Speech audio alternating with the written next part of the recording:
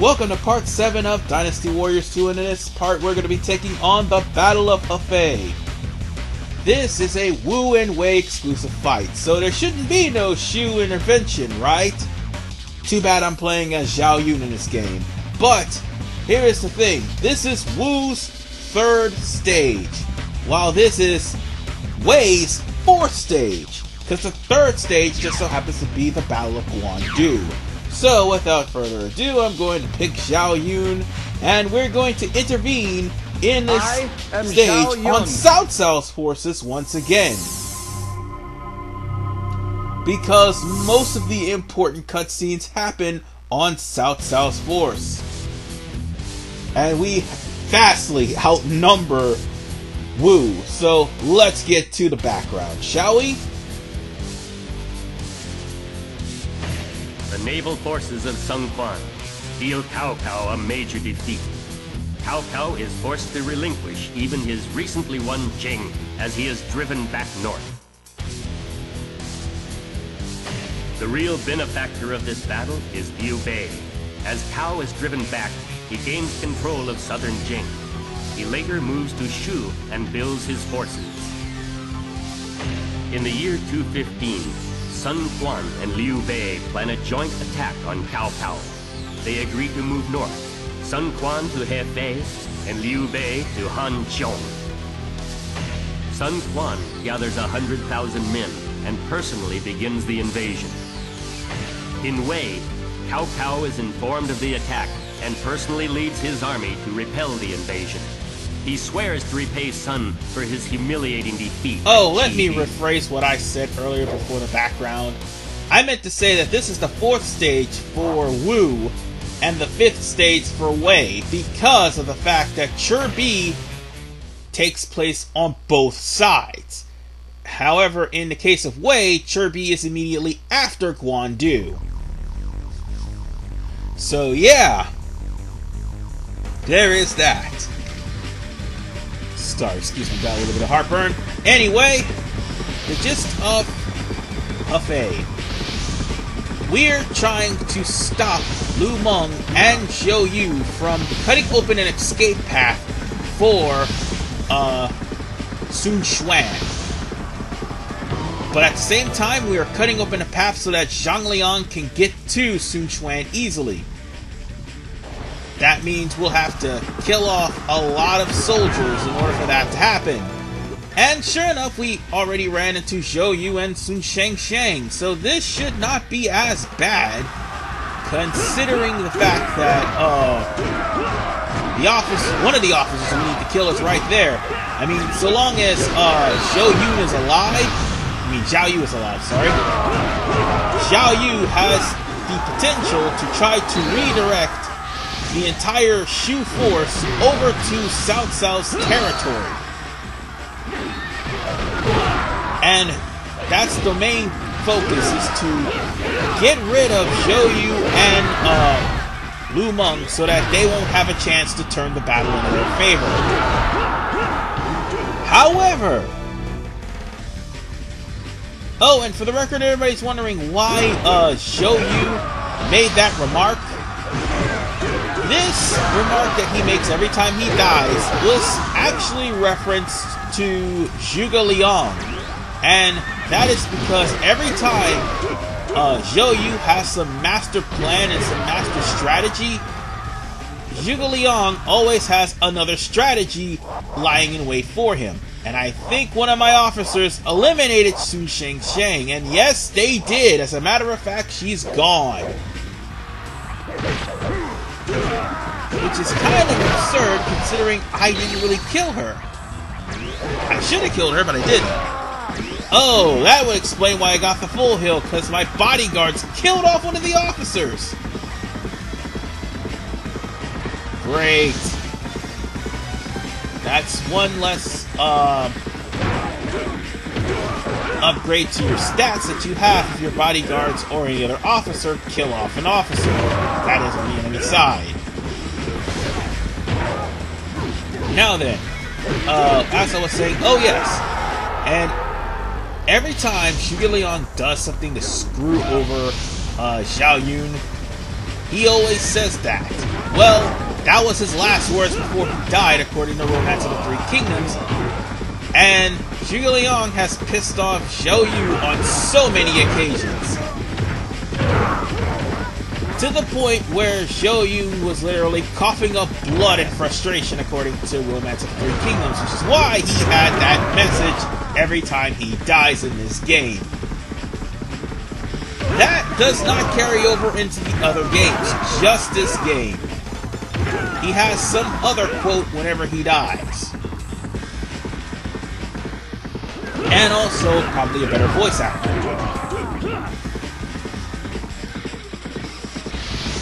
Now then, there is still the matter of dealing with Lu Meng, but first, getting rid of Shu would help too, and oh my goodness, the slowdown and the frame rate skip at the same time, and I apologize for this, folks. Uh-oh, looks like Andong is trying to open a way for Sun Quan to escape. But here is the thing. If Xiahou Dun, who is guarding the right, and Zhao Yun, God damn it, Zhang Liao.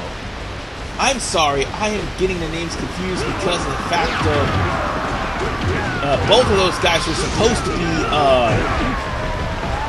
killing off the officers that's trying to stop you from getting to Sun Quan.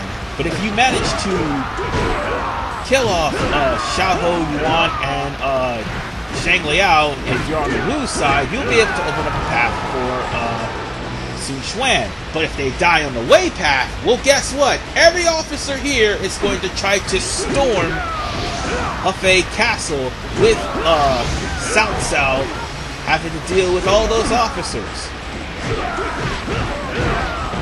And it looks like Xiahou Dun is definitely dropping morale throughout the entirety of this fight. It's really more on the lines of find them and kill them. That is what the whole gist of the Wei playthrough of this stage is. Meanwhile, for the Shu playthrough, you have to make sure that these guys don't break through. Oh, and one other thing. Zhang Liao, if you're playing on the Wu side, is the equivalent to Lu Bu in, what was it? Oh yes, the Battle of Hulao Gate. As in, he will have ridiculous buffs since he's the star of this battle, and since he turned the battle around and forced Wu to retreat. And there is still an enemy I'm missing. Yeah, right there. Lu Meng is right there. How did I miss this guy? Oh, yeah. Forgot to mention, this is one of those stages where draw distance can be a pain, because in the middle of the stage, there is no rain. Here, there is rain, and enemies can actually use the cover of the rain to actually hide themselves. Lu Meng, I'm trying to find you, but you're not really visible at this point.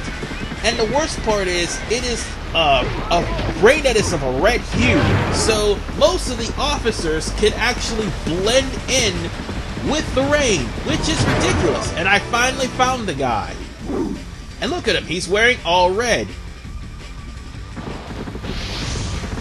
I do believe the Dawn sky is, like, oddly colored to the point where it's supposed to match the outfits of the Wu officers.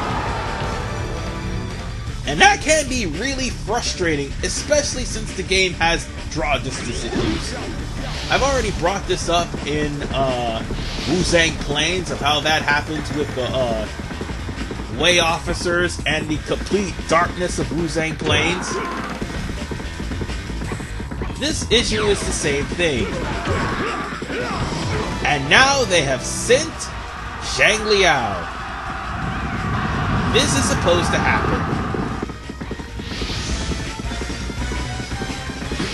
Well, if you're on Wu, Well, if you're on Wei. If you're on Wu, that means you're in serious trouble. That means you have to do whatever it takes to stop Zhang Liao and also stop Xiahou Dun. Because if you don't, your base will be under siege. Now then, is there anything else I need to mention? Oh, right! This is also the stage where Taishi Ci will actually be... I hope I didn't pronounce that incorrectly. Taishi Ci, yeah, that's what it is. He will be one of the tough ones if you're playing on the side of Wei. While I may be overpowered, still, he is one of those guys that if you're trying to gain level here, especially with a Wei officer, you're gonna find yourself on the shortest end due to the fact that he has a combo that will break guard. And every time he uses that combo, you'll find yourself on the receiving end of a fierce combo, even though you only have about 4 different combos in total. 4 different combinations, because there's only like 1 string that leads up to a total of 4 hits. When it comes down to Taishi Ci, he is really, really a dangerous enemy to have to deal with. And look at that, I just got knocked off my horse. And it has a lot to do with not only the slowdown, but I think Taishi Ci at the last minute hit me off of my horse. And I forgot to mention one thing. You don't have aerial charge moves anymore. Well, not in this game anyway. You have them in 3, and that is until you get like a better weapon. But in this game, no, you don't have aerial charge moves. And you don't have aerial charge moves in,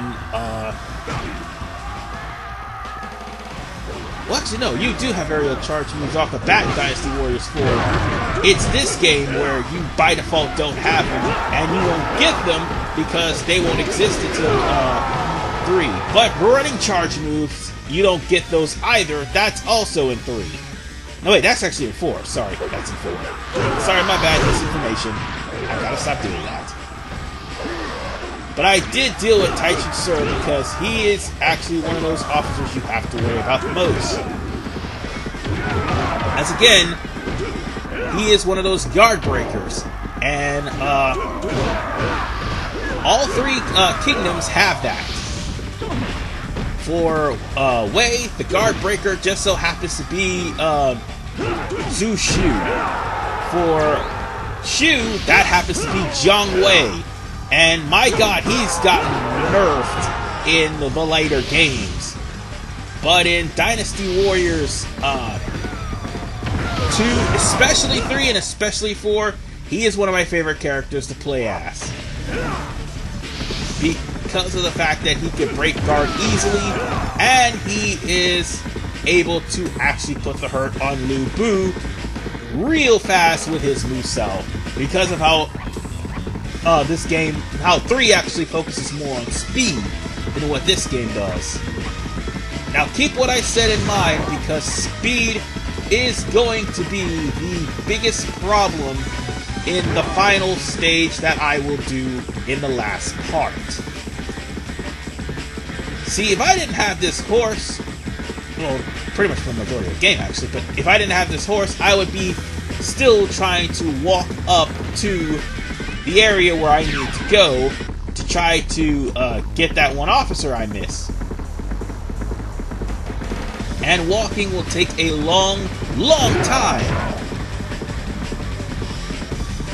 Because, well, the animations are really slow. They don't speed up the walking animations until maybe Dynasty Warriors 6? Definitely 7 and 8 they do speed up the animations.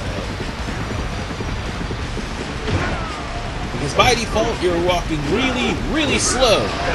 And that can lead you to fail a lot of objectives.